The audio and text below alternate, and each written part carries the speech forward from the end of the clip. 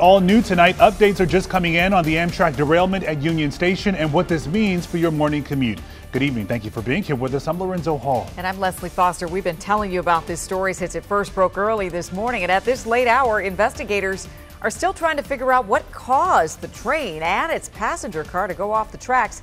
It left riders stranded for 2 hours, but the good news is no one was hurt. Yeah, and get this, just 20 minutes ago, Amtrak told us they expect to resume train service south toward Richmond at some point tomorrow morning. But it's not just Amtrak that's dealing with issues. This derailment is causing some headaches for our neighbors who use Virginia Railway Express. Katie Lusso is live from Union Station with some new details on what you can expect tomorrow. So what do we know, Katie?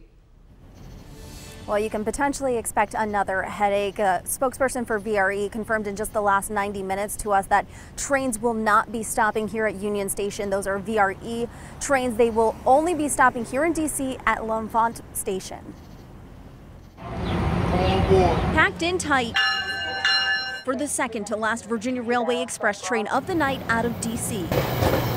Because of the Amtrak derailment, several VRE trains were essentially trapped at Union Station and were taken out of service. So all VRE trains for the night left from L'Enfant Station, and both Fredericksburg and Manassas-bound commuters were piled on to the same train until transferring in Alexandria. I want to go home. Denise Dowden, headed home to Spotsylvania County, didn't realize trains were canceled out of Union Station. And I've just spent the last half hour using the metro, trying to get here to only miss the train.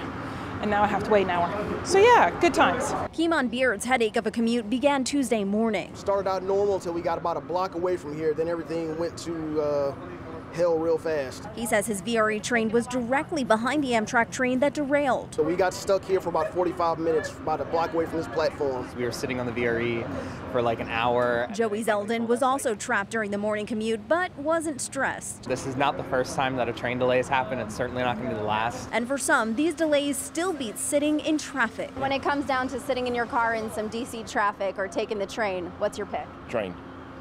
No matter what? No matter what. How does this compare to DC traffic?